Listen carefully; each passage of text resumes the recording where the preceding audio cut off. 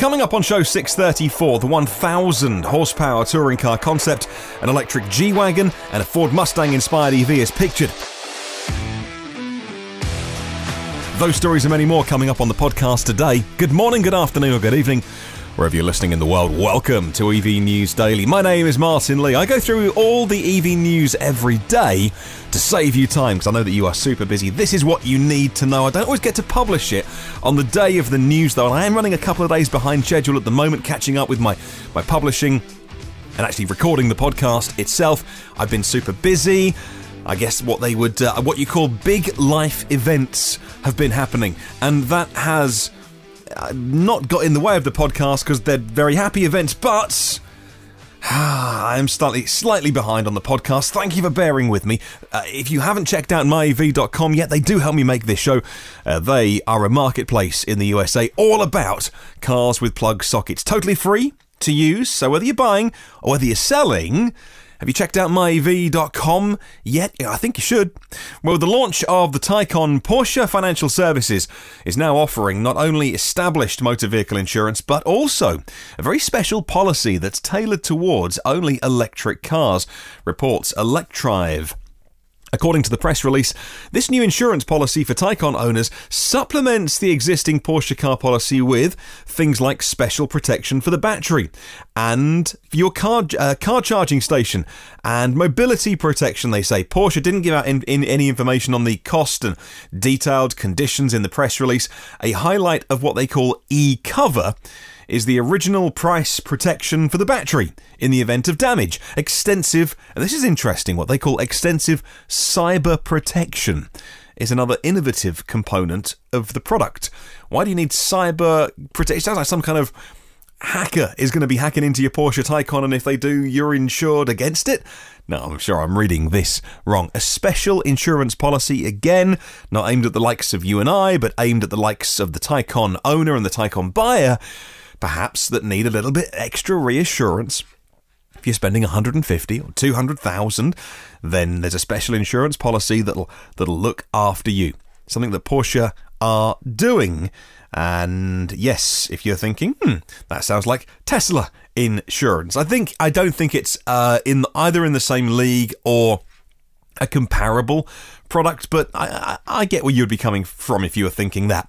Right, let's move on. And a containerized battery storage system to be used at sea will be installed in a trial on board a ship this year, actually, December, so next month, and it's going to improve vessel performance and reliability. It'll reduce CO2 emissions, says Green Car Congress, but get this, the size of the battery is 600 kilowatt hours. That is a chunky battery. Wouldn't mind one of those in the garage. Blimey, you'd be going off grid for a fair few weeks, wouldn't you? And the rest. Propelling marine vessels with battery power alone is still years away, though, from being technically and economically viable for many of those long-distance trips that ship all of those goods that we use around the world. However, marine battery systems can be used to improve the efficiency of a vessel's onboard electrical systems and generators by maintaining the vessel's auxiliary generators at a more optimal load. You can avoid running generators when not needed, and therefore the overall fuel consumption can be reduced, a bit like if you were to think about the road going equivalent of a motor in an EV.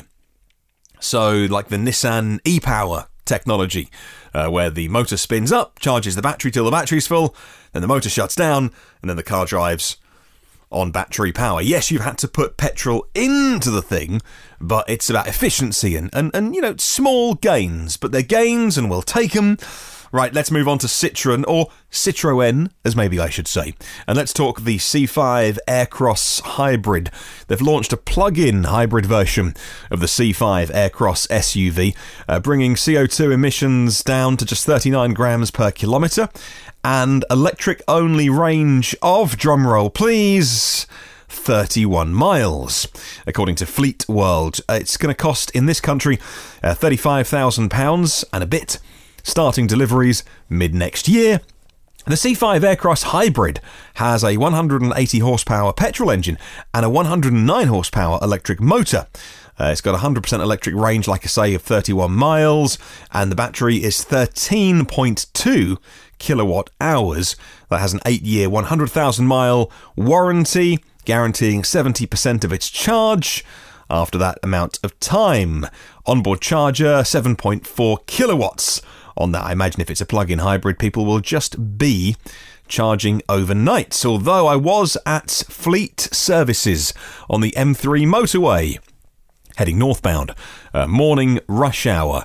And yes, I did see a Mitsubishi Outlander plug-in hybrid on the only rapid charger that was at the motorway service station. And no, there was no other EV queuing, so really, what's the harm? Well, I don't know about you, but if I'm driving and I pull up to a charger, then maybe I'll try and limp on to the next one. If I'm desperate, maybe I'll have to wait. However, I do think, obviously, nothing against Mitsubishi Outlander drivers. We're on a motorway. It's the only rapid charger with AC on it, and you're plugging in hybrid.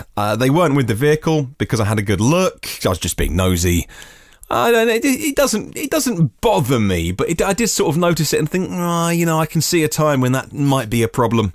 Okay, let's move on. And DTM, otherwise known as German touring cars, Deutsche Tourenwagen Masters, has introduced a 1,000 horsepower concept for the future for what will inevitably be an all-electric series. That's a massive upgrade from the series' current 600 horsepower combustion engines, reports Jalopnik. Well, a press release makes it very clear that the new eco-friendly series will run alongside existing German touring cars. It will not be replacing it just yet. DTM's promoter is called ITR. They're keen on keeping both series around as long as possible. Okay, on to Mercedes-Benz next. Ola Källenius is the chairman of Daimler and the head of Mercedes-Benz, and confirmed today that the company will produce an all-electric version of the iconic G-Class wagon. Says Fred at Electric. The introduction of a G-Class wagon, which at the minute is rated at 14 miles per gallon for the old fossil burner, would transform one of Mercedes' biggest gas guzzlers into a zero-emissions vehicle. The G-Class wagon, I would say, is a bit of a cult vehicle in certain circles, but it's definitely not an eco-friendly choice. But it's certainly a distinctive car on the roads, and Källenius mentioned that there'd been discussions to eliminate the iconic model. Apparently, instead, make it an EV. I know plenty of people will be listening to this podcast happy at that news. Like I say, the G-Class wagon, bit of a cult model, actually, because of its distinctive, boxy looks and go-anywhere, rugged nature.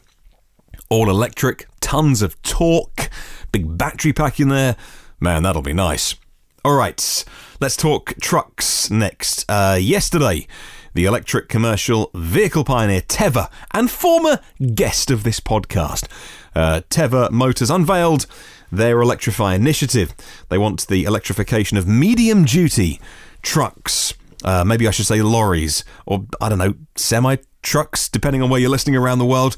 There's going to be 50 of them across the UK and Europe, and according to GreenBiz website, Teva has developed a package of EV technologies for trucks or commercial vehicles. Battery packs are at the heart of it, but fleet management systems are important, and advanced cloud-based software that uses geofencing capabilities to autonomously control a range extender engine and ensure vehicles can switch to zero emissions mode to optimize efficiency and minimize air pollution in built-up areas.